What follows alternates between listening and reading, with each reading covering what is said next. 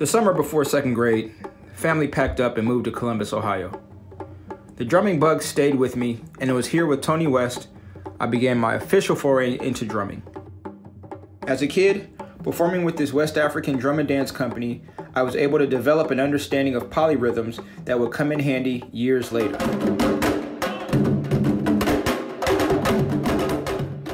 It would also open doors for me as a professional musician to work with some amazing international heavyweights.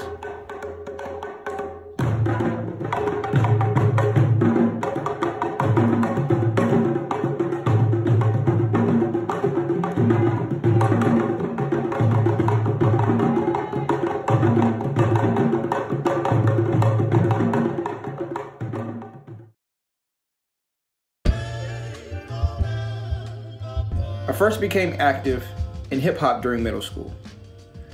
As a part of the self-esteem team led by Al Ray, I learned to use hip hop culture as a prevention tool for drug and alcohol use amongst my peers. Even though we traveled throughout the Midwest, we were heavily engaged in what would become known as the King Lincoln District. This is the same neighborhood that would become an artistic and professional hub for me decades later.